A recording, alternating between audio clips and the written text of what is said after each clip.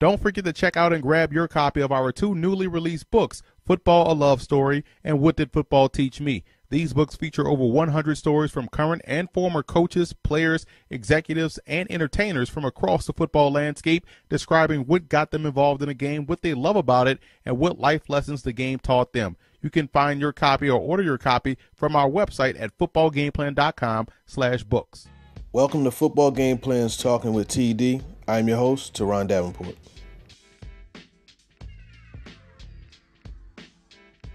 Welcome to footballgameplan.com. I am Teron Davenport. Talking with TD. We're going to talk with the DBs here. We're going to bring in Missouri Western corner Mike, not Michael, Mike Jordan. Mike, what's good with you, man? How you doing? I'm doing really well. I appreciate you coming on, and I'm glad that your agent, Greg Linton, was able to make this happen because I was really impressed with you at the Shrine Week practices. One of the plays that I saw you make, Vernon Adams interception on the post, you knocked the ball out, and one of the corners from Colorado intercepted it, and that was one of the few interceptions Adams threw that week. So I like your effort. I like what you bring to the table as far as length and ball skills. So let's get right into that part of your football game. I mean, 16 career interceptions, 22 pass breakups this past season, 5 interceptions. What is it that allows you to get to the football and why you're so addicted to INTs? I think a lot of it for me playing receiver basically my whole career prior to so going up and getting the ball natural for me. I don't even think about it. Nature for me. That's just something that I lean on definitely because when the ball's in the air, like some DBs say they think it's theirs. I really pride myself on, it's just as much my ball as it is his. So that's my goal to come down with it. Yeah, you mentioned playing receiver, and it's almost like that's a major advantage when you have a DB that played receiver. Can you elaborate on that? It's just what it is that allows you to, pattern match and just know, like pick up signals and signs and things from a receiver having played the position before? Yeah, it's just okay. You learn so much about playing receiver that you never really forget those things. Like I always joke about my coach, like, yeah, I can play corner for you. I mean, I can play receiver for you right now. Like it's nothing. And those kind of things you don't lose. It's just you kind of know where breaking points are and just different things like that. And that's only going to help you in learning a new position in corner. So I just kind of meshed it all together in my overall game. Yeah, that makes sense. And like I said, watching you at Shrine Week and one-on-ones and just in team period, everything, I was really impressed. What was some of the feedback you got from some of the NFL personnel folks while you were out there? A lot of the scouts felt as if as the week went on, I got better, and that was a main thing that they liked about me because they can see it in me that I got more comfortable in. I got way better in this scheme and all that. So that's just a lot of the feedback that I got that I continue to improve. There was another guy that did the same thing as the week went on, and through the whole all-star circuit, he just continued to get better and better. And he was eventually picked by the Cleveland Browns and actually another client of Greg Linton. So what was some of the feedback that you were able to get from Pierre Desir? Oh, Pierre was he's kind of like a big brother to me throughout that process because he's kind of just making me more comfortable, telling me that, just be comfortable and be confident in what you're doing because you're there for a reason, just like anybody else. So he just basically let me know that I belong, and that kind of played a big role in my confidence, knowing that there's other people who know that I belong, not other than myself. So it kind of just made me more confident. It's funny how confidence could help you so much as a player, especially as a DB, man. That's something you have to have. You're out there on the island, for sure, one-on-one. Now, you have the bloodlines, too. You have an older brother that played in football, and he was one of the reasons why you started playing. Is that correct? Oh, yeah, that's correct. So he went on. He had a bit of time with the Jaguars, right? Jacksonville. Yep. As far as that step was for him, did he share just what some of the major things that he had to overcome? Because he made a jump too. So was he able to share some of that with you?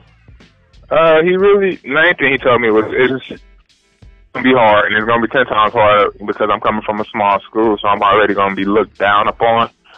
And really just the same thing, just remain confident and stay healthy, because that's the only thing. Other than that, he said he knows I'll be fine. There you go. Now, looking at your ability as a player, I mean, you're a guy a lot of people may not know about, so take this opportunity, just let people know what you bring as a corner. What are your strengths? Definitely my ball skills. I think that's obviously my number one strength. And two, I'm extremely competitive, and I'm going to compete. So I feel like if a guy gets me on a route, you know what I mean, for whatever play in practice, it's definitely going to be.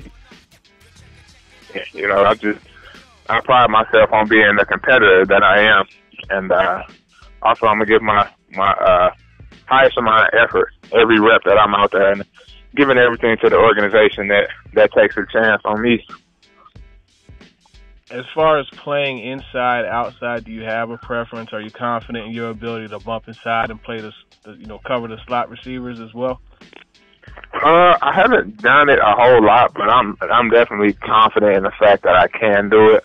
I played a little safety this year as well. I'm growing confidence in that, so it's just a process. But as far as being on the outside of that corner, yeah, I definitely feel comfortable with doing that. When you're lining up outside, sometimes it's just you and the receiver, and that receiver could be a burner. You had a really good game against a burner that a lot of Arizona Cardinals fans, I'm sure they know about John Brown, and NFL fans, period. Talk about that matchup. I mean, that was your sophomore year, is that correct? Yeah, correct.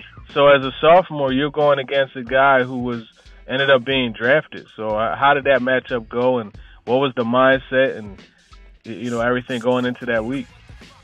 It was actually crazy. I remember like it was yesterday, just the whole week of practice, because my head coach just kept telling me, he always kind of messed with me when we have a big player coming up, like a big-time player, and he just kept saying how fast John Brown was and if I was going to be able to cover him, and just a bunch of stuff. I guess he was trying to get under my skin, which he kind of succeeded in doing, but John Brown, I mean, he's as advertised. He's a blazer.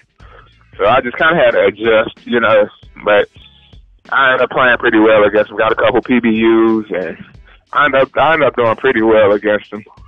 When you're going against a speed guy like that, I mean, you have legitimate speed, you have sufficient speed, but when you're going against a pure blazer like that, how do you keep from allowing him to get behind you and make plays down the field? You just kind of got to know who the guy is. Like with John Brown, you can kind of, like my mental going into the game was, okay, I might have to open up a step earlier, but then again, I can get my foot planted and I can come down hard off going down, let's say, for an out route or something like that. So it was just kind of, it was all mental. Look at it when going against a guy who might be faster than you. So looking at your pro day, you had a pretty good showing at your pro day, a good 3-cone. As you mentioned, it was 6.8 and 4.19 in the short shuttle. So obviously you were impressed. You were impressive to the scouts and the field drills. How did they feel about you in the field drills, and what were some of the things that they told you at the pro day? I got told by, I think it was a couple scouts, probably 3 scouts, that I looked very well in my ball drill. That was definitely my highlight of my day. So, that's what I wanted to do, because at the end of the day, it's about being a football player. All the testing is good, but that's what it's about, and showing how well you can move around. And that's what I wanted to do, was show the scouts that I could backpedal and turn my hips and go high point the ball. Definitely important. And a part of being a football player, a complete football player, is contributing on special teams. How did your role on special teams evolve at Missouri Western? Since my freshman year, I've always played special teams, and as the time went on, I played less of a role because they just wanted me more on defense. But I mean, I've always been on hands team and punt return, kickoff return. I really play every special team since I've been here. There you go. Now, as far as just from here on out, I mean, you got the draft coming in just over a month. What's on your schedule? What's on your agenda between now and then?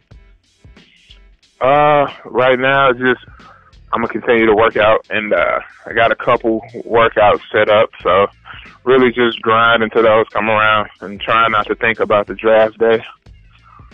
There you have it, Mike. I appreciate you coming on. We'll definitely have to get you back on or get back in touch with you as the process goes on, and even after the draft when you're playing on Sundays, man. Thanks a lot for coming on. All right, thank you for having me. That wraps up this edition of Talking with TD. Be sure to check out all of my interview segments at footballgameplan.com/talkingwithtd. If you have any questions or people you want me to sit down with, hit me up on Twitter at @TDavenport_NFL.